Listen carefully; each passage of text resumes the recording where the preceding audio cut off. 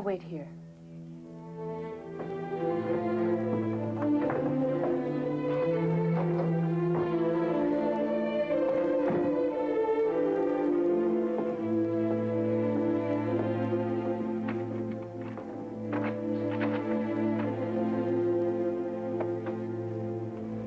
Watch your step, huh? Well, now. This is much nicer than I expected. Darling? You relax. Come on.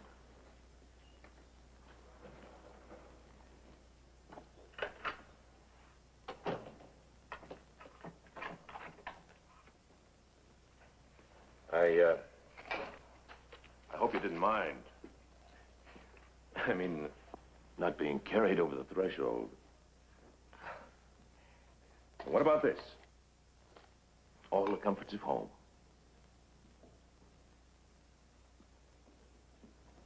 Excuse me, darling. Be back in a minute.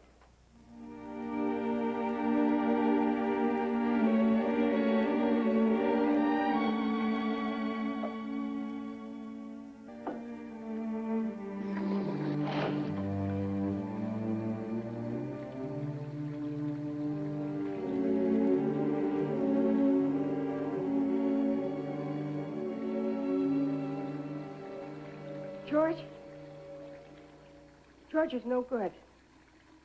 I just can't. My husband doesn't care about me. He doesn't have time for me anymore. I guess I just got feeling sorry for myself. I thought that anything would be better than being so alone. But I was wrong. I'm sorry, George.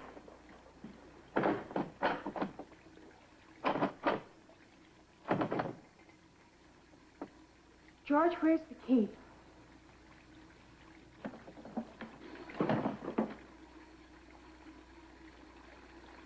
George, please. I want the key. I want to go home. George? George?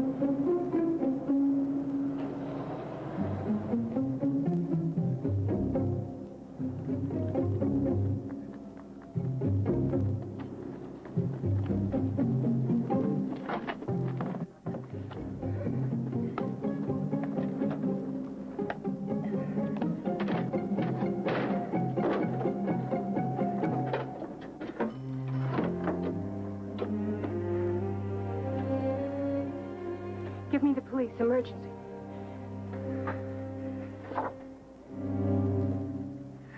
Police? I want to report a dead man. Yes, a man is dead. His name is George Whitney. He's in cabin 12 at the Sea Spray Motel. Yes. No, nobody knows about it. He just died.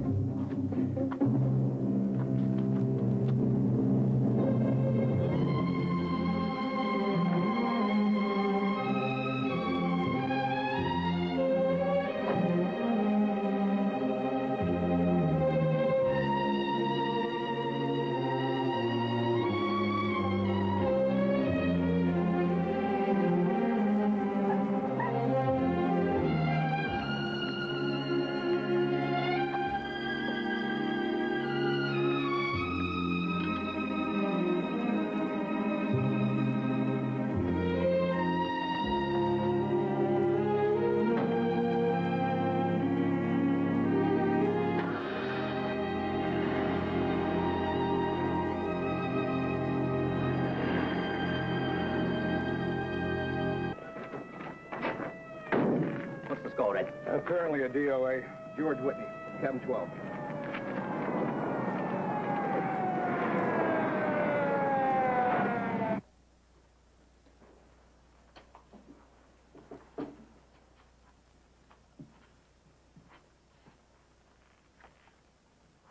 Mr. and Mrs. Jim White. Mr. George Whitney. So she wasn't his wife. Oh, dear me. I did think they were newlywed. You see, we cater to honeymoon couples here, and that's what I thought they were. She seems so shy.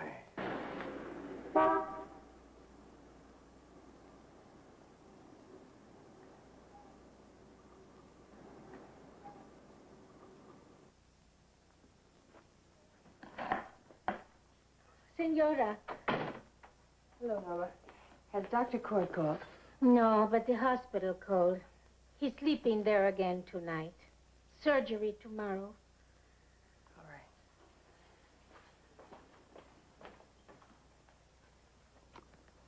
right. Al, you pretty sure the cause of death? Heart attack, no question. Look, will you call the coroner for me? We'll see what he has to say about that bruise. Okay. Thanks. Vargas, describe the girl again. Well, I told you. Again, Mr. Vargas. Well, she was average size, brownish hair, nicely dressed. I really didn't get a good look at her.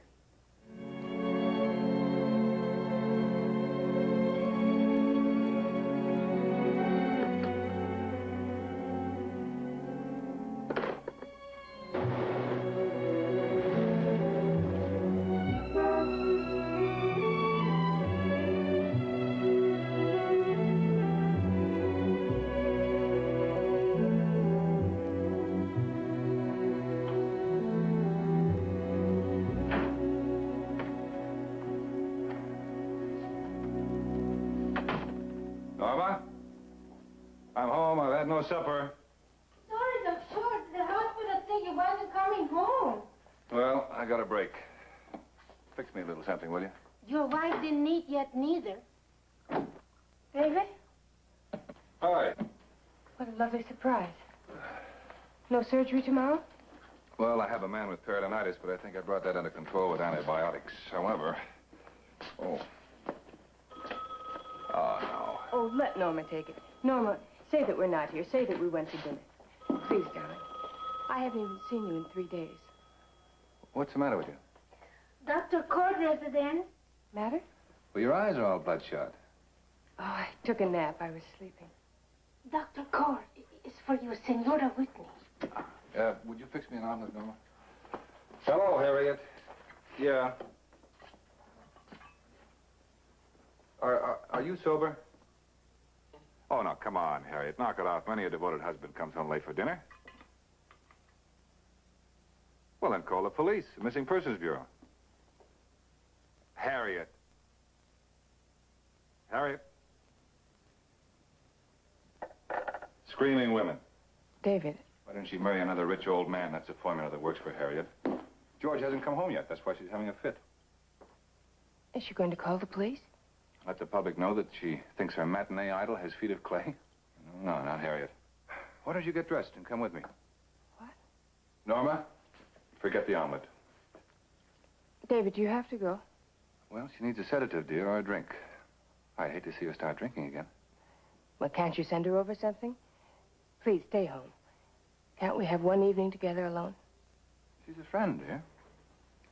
She's a close friend when she was poor, and when she got a couple of $1 million, it didn't spoil it. She's suffering from a jealousy tantrum. I'm afraid she really needs some attention. Come on, you get dressed and hold her hand till George gets back, and then I'll take you out later and buy you a hot dog. Hurry up, I'll get the car.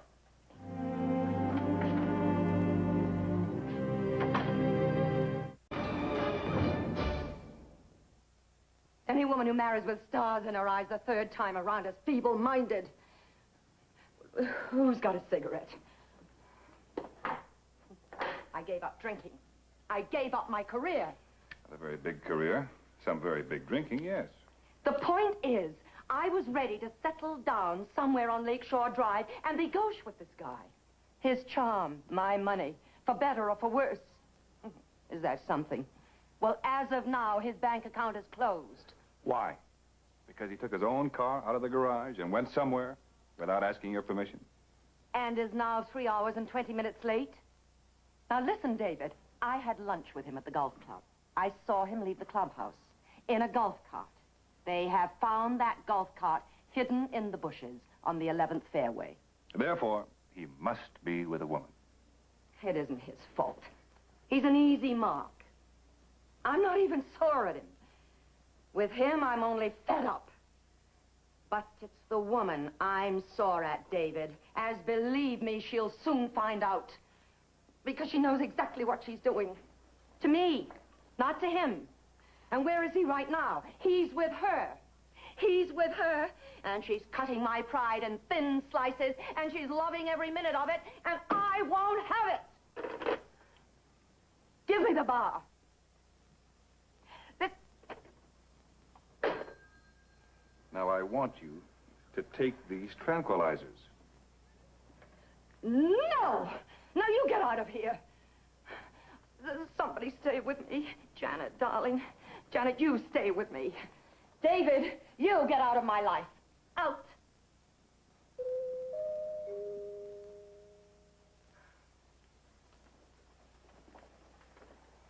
Well. Yes? Mrs. Whitney? Yes, what is it? I'm Sergeant Newsom. Do you mind if I come in for a moment? Come in.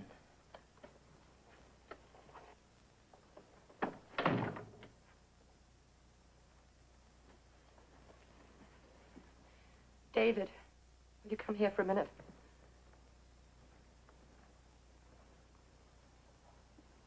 I'm Dr. Cord. Doctor? Mrs. Whitney, your husband is George Whitney. Permanent home, Chicago? It was. I mean, his was. What's the matter? Where is he? And does your husband drive a convertible with an Illinois registration? Will you stop asking questions? I'm sorry, Mrs. Whitney. This is the kind of a call we hate to make. We had an emergency this afternoon. A man apparently died of a heart attack. We believe he's your husband. All right, take it easy. What? George? No, I don't believe it. Are you sure? Well, there's a slim chance. All his identification, though. Well, then you'll want someone to make a positive identification. Yes. Where is he? I'll go down. No, I'll go. Now, Harriet, are you sure? No, sure, David. Just let me get my coat, will you? Oh, Janet. Too bad.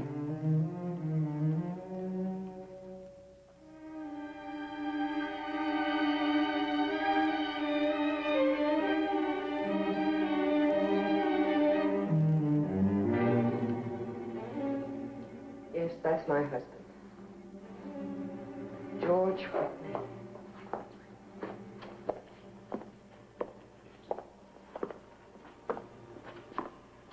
Sea Spray Motel? Yes, ma'am. Strange. That's one I've never heard of. The best guess we can make is that they weren't there very long before it happened. Evidently, she telephoned from the public booth in front of the place. No one saw her leave. And no one knows who she was. No, ma'am. Anything need to be done? Well, yes, there's the matter of the funeral arrangements. Well, I'll send for the body in the morning. Is that all right? Oh, yes, of course. If there's anything at all I can do. Find that woman. Well, I'm afraid we don't have much reason to want her. I want her.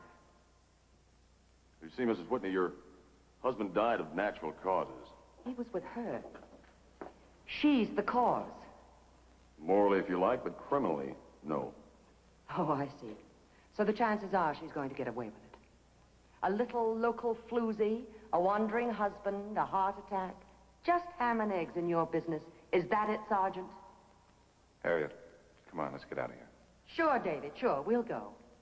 But I'd like to leave this minion of justice with a parting thought. I want that woman found. And I can afford a very expensive search. Now, you stop me if you've heard this. But you'd better find her before I do. If you want her in one piece.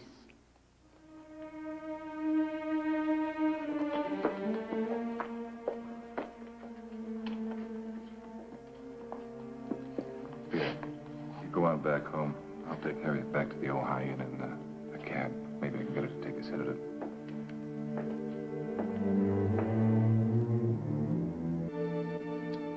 Mr. Ellis, I didn't say anything about discretion. That is for fiction. Now, all I said was, find the woman. Now, is that too much for you? I don't know. This isn't one of those deals where you don't want to pay unless I deliver, is it? Oh, really? There's a retainer in this envelope. Not if you want an absolute guarantee. You're asking me to find a dollar bill and a bushel of corn shucks. Mr. Ellis, suppose I narrow it down for you. George spent a lot of time at the country club. Not a single girl's hangout. There was a dance there the night before last. We attended.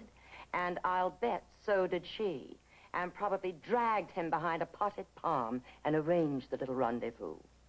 Now, everything else I know or can guess is written on a little slip of paper in this envelope with the money.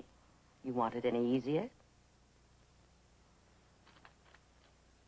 Fine. Goodbye, Mr. Ellis.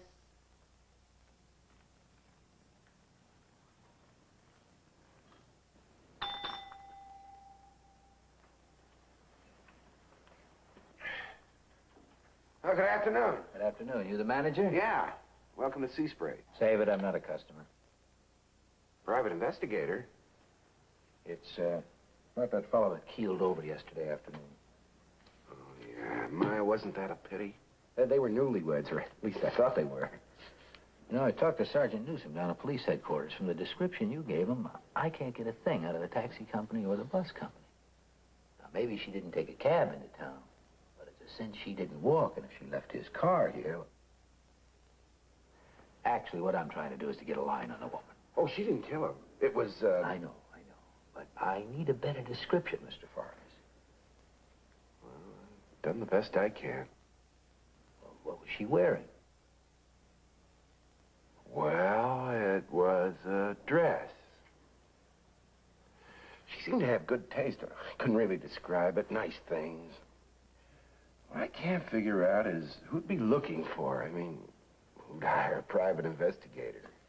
Well, the facts are that I am hired, and I need your help. Look, there are a lot of places the police can't go, and we can. There's a lot of things the police don't know officially that we do know. Now, that's the value. And the danger of dealing with someone in my profession. Also, the police can't pay for help. And we sometimes do.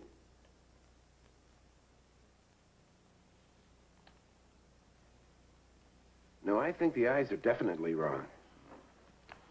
Well, would you say the eyes look more like that, Mr. Farkas?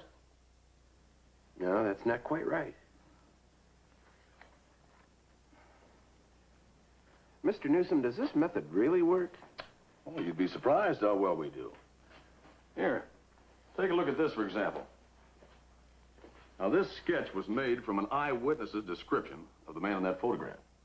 Oh, it's remarkable. Yes, the resemblance isn't always that similar, of course, but you'd be surprised how well we do.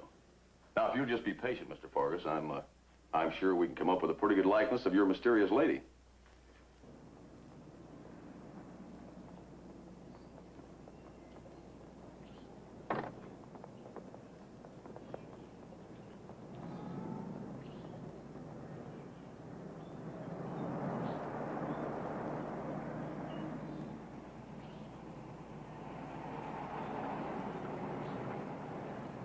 You seeing him?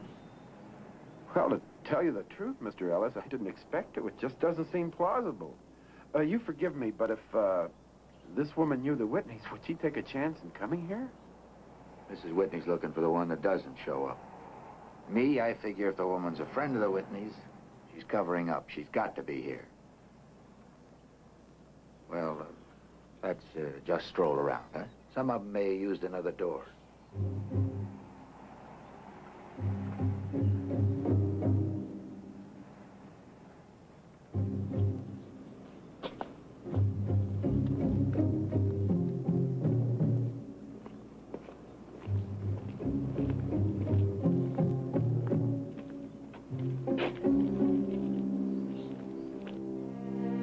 I'm going to have to head back to the hospital as soon as this graveside business is over.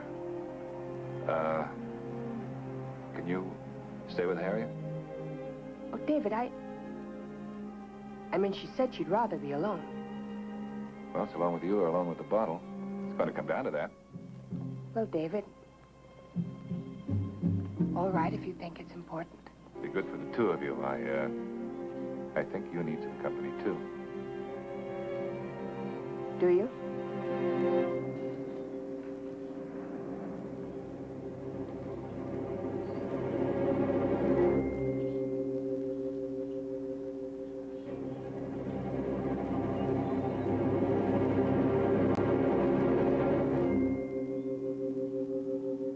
Looks like we wasted the afternoon. We might as well take off. Mrs. Cord, what's it like being married to an ambitious man of medicine?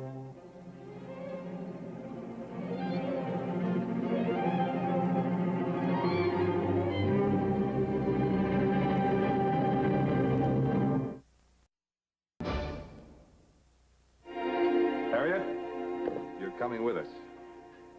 That's a diagnosis and a prescription. You got through the funeral fine yesterday. Now, I think that if you get through tonight, you'll probably be all right. David, for crying out loud, what's the matter with you? I'm just having a teeny little one. What is it? I mean, do you get some kind of a Freudian blast out of pasting the alcoholic label on me? I've lost 2 former husbands. I can handle my grief. Now, you lay off. I'm sober. It's not your grief that impresses me. It's that notion you have of finding the woman who wronged you. You're on a binge, Harriet. Not alcohol, revenge, but it's still a binge. A big, emotional drunk. You heartless reptile. And one binge leads to another. I'd like to see you get back some of your self-control. Oh, boy, I'm going to tell you something. George wasn't worth a dime. He was weak. He was faithless. But he could make a woman feel...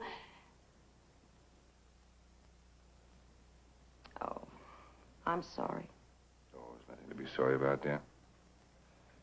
Well, I only have an hour for dinner, so why don't we get going? Why don't you get your wrap? All right. Come in. Well, come in. Mrs. Whitney, this is Mr. Fargus. Oh, Hello. how do you do? This is Mr. Fargus, Mr. Ellis, Dr. Cord, and Mrs. Cord. What do you have? Come on, show me. Mr. Fargus and I have been doing some overtime with the police technicians. Oh?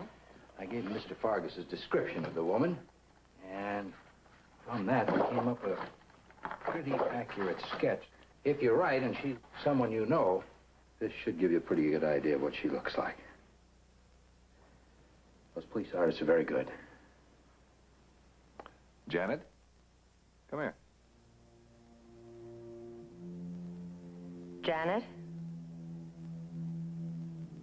Come and look at this. You see, you got to take into consideration there may be a difference in the hairdo or something. One little difference in coloration. Well, darling? Do you recognize her? No, Neither do I. I don't know that woman. I don't know her at all. Well, someone will. I'll show it around.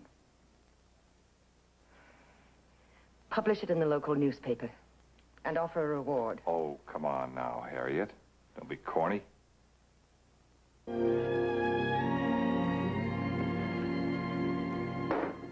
Oh, good morning, darling. Hello, Harriet. I don't know what you drink for breakfast, but I made you some coffee. Cream? Sugar? The black. All right, there we are. Norma's gone to do the marketing. Oh, what a gem. And your husband left a note in the kitchen saying he'd gone to San Diego to what he terms a clinic. We hope. Now, look, darling. Look what I have.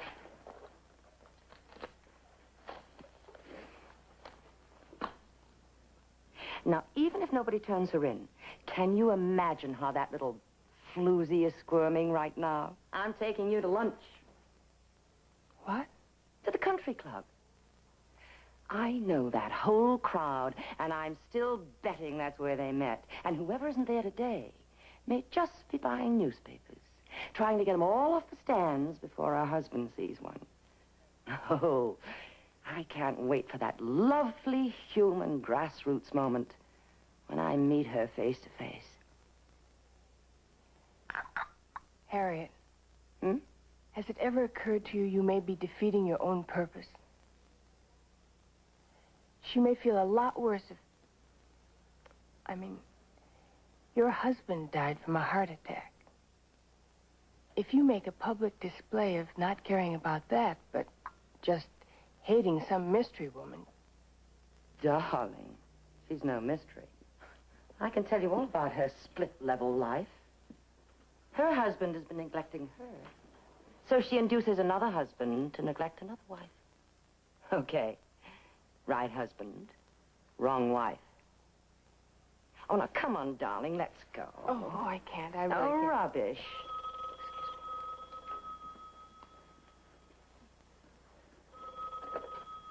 Hello? Yes, it is. What? Yes. No, no. No, please. Yes. All right. Yes, I'll meet you there.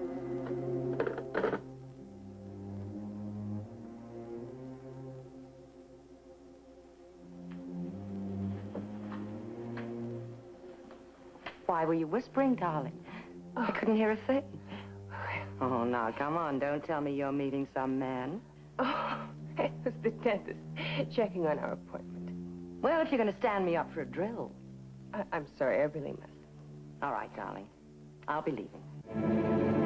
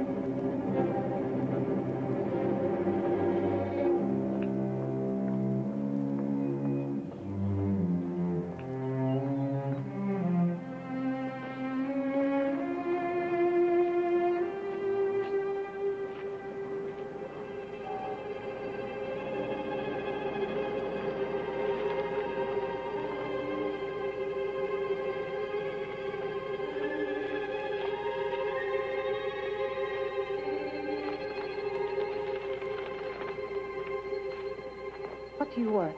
Have you, read the papers, lady? I'm through with mine. What do you want?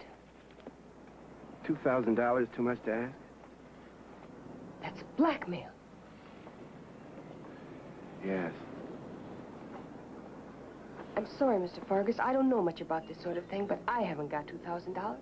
Well, sometimes, Mrs. Cord, a man runs up a sizable amount at a place, well, say like mine, and if he offers a check in payment, it Becomes a good idea for me to see how much he has in his account by asking the bank if his check is good. Did you call our bank? Oh, I just told a little lie there. I didn't give him my right name or anything like that. But I can't take $2,000 out of the bank without my husband knowing. Well, you'll have to explain something sooner or later, won't you? Cabin 12 and Mrs. Whitney, or money to your husband. What do you want me to do? Well, the simple thing, it seems to me, would be to give me the $2,000 tonight at 8 o'clock at the Sea Spray Motel.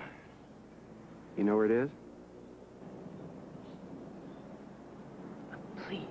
I don't want to seem impatient, Mrs. Cord, but I am a busy man and I have to get back to work now.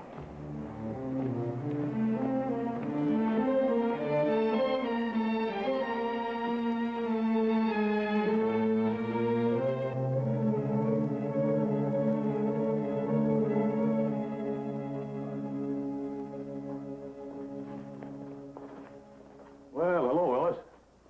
Oh, my call service said you were trying to reach me, so, Yeah, well, it wasn't necessary to come down here. Well, no trouble. I was in the neighborhood anyway. Look, an interesting thing developed in that Whitney case. We sent out fingerprints, you know, and, yeah, here it is. We got this report back from the Federal Bureau.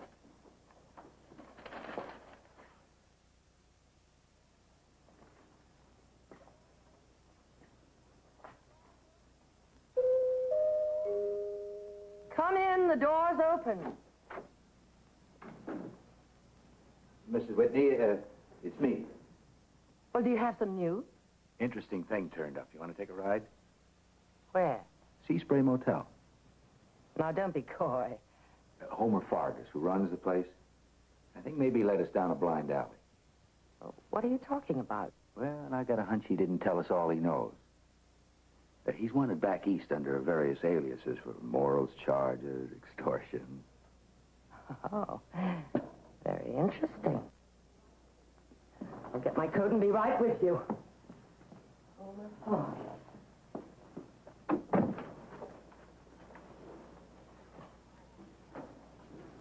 Oh, come in.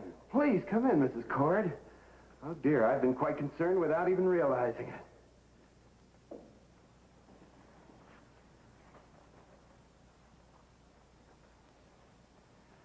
You know how it is? You build up an inner tension about a thing, and when it turns out right, you're so relieved. But I am glad you decided to come. It's a good decision, you'll see. Actually, all I have to offer you is a little humble privacy. I live very humbly. A few friends, very little appetite. Won't you, sit down? No. Oh, I know. You feel kind of awkward, but it's only because it's your first time, dear. I brought your money. $2,000. Oh, it's such a kind of quality, a callous quality that's when it's based on the arrangements of just giving and receiving money, isn't there? Isn't that what you're trying to tell me in the park? I wasn't trying to tell you anything. I guess I misunderstood then. Well, this should do very nicely. How about the monthly payments? What? See, 100 or 150? Let's make it 150. $150 a month to you? It's reasonable. Mr. Fargus, nothing happened in that room. Man died. Oh, you know what I mean. Nothing happened. Nothing would have happened. I was trying to get out of there. Please, dear. I understand, but my only concern is what Mrs. Whitney thinks, or what your husband would think.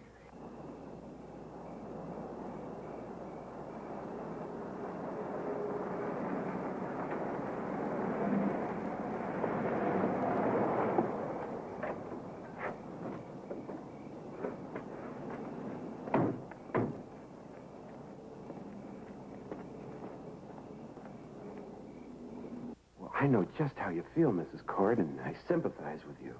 That's why I've tried to make my demands as reasonable as...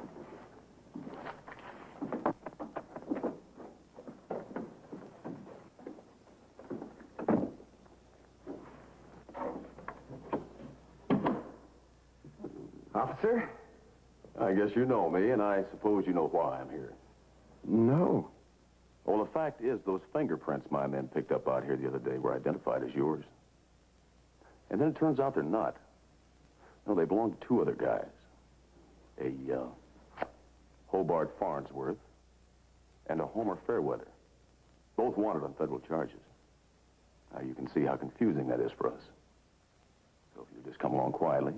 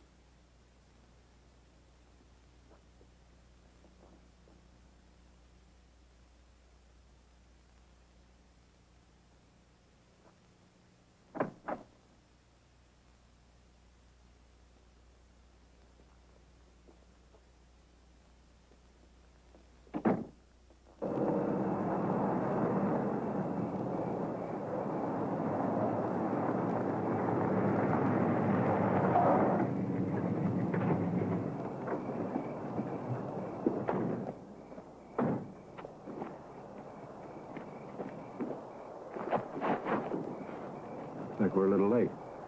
Just a minute, Sergeant. I want to talk to this Not man. now, Mrs. Whitney. It's very important. I must. I'm sorry, but we come first.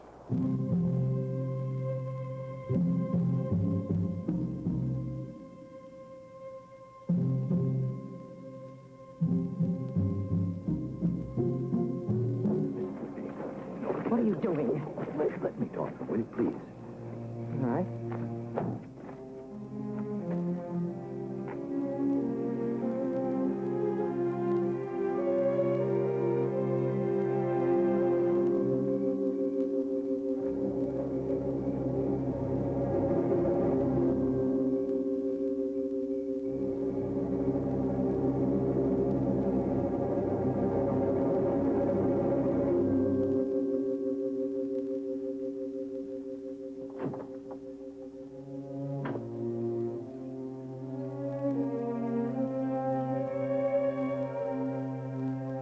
Darling. Your car key.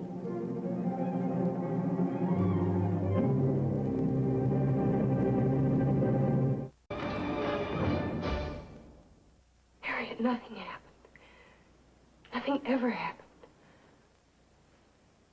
Go on, darling. We did come here, yes, but... I know there isn't any excuse, but... Harriet, I've been lonely for so many years. Well, go on, darling.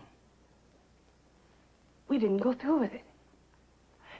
Nothing happened. Is that all, darling? He was dead. I knew he was dead because I...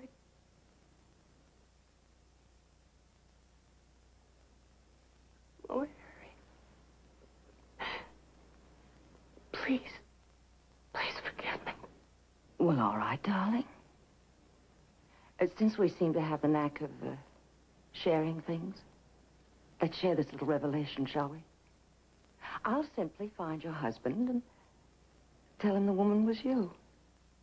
Then you find him, if you can, and tell him the rest.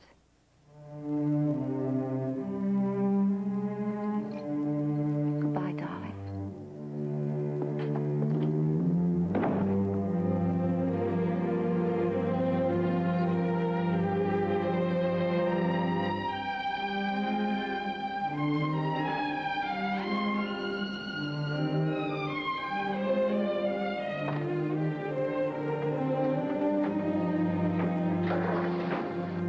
No matter what Harriet has told you, nothing happened.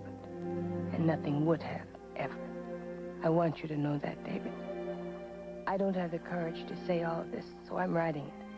But I will come back to face you. To ask you to please forgive me.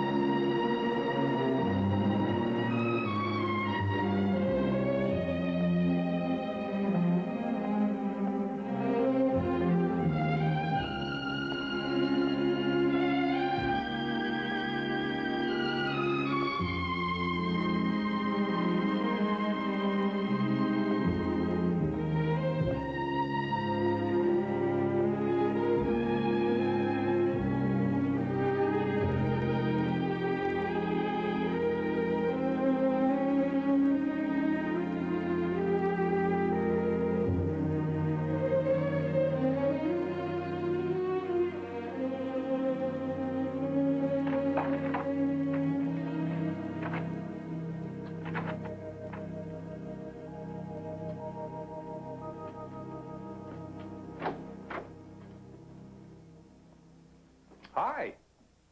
Where you been? I took a walk. Ah, well, I'm sorry I'm so doggone late, dear. I got back from San Diego at 10, but there was a message with the answering service from Harriet. Wanted me to drive her to Ventura so she could catch a train to L.A., which we almost missed. Anyway, so, here I am, finally. And I happen to have a very interesting piece of news. Almost, but not quite. Very juicy gossip. Aren't you curious? News? Yes. What is it? Harriet found a woman.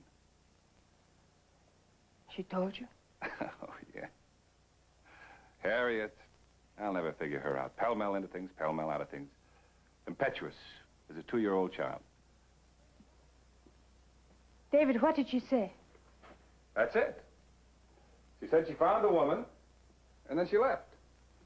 Said she was right all along, that it was an otherwise nice gal married to some overzealous, single-minded type who was more interested in himself and his own activities. You know, thoughtless of her. Poor girl. Overwhelmingly lonesome. I must admit, I was very surprised at Harriet for not doing something more drastic about it, but apparently she talked to the gal, felt very sorry for her, and she decided that the town wasn't big enough for the both of them, so she left. She sends all her goodbyes, you know, and all that. Hey, had a brilliant idea in San Diego. How about, say, 3 or 4 days in Mexico? Ensenada. Mexico City, huh? You and me, okay? Here, while you're on your feet. Why don't you fill that up with milk? You can decide about the trip when you come upstairs.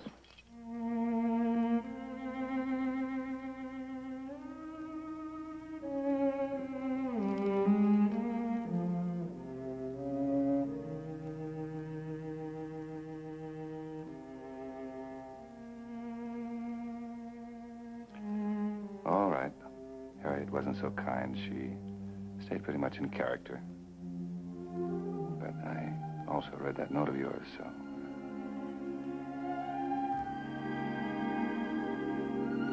How about my glass of milk?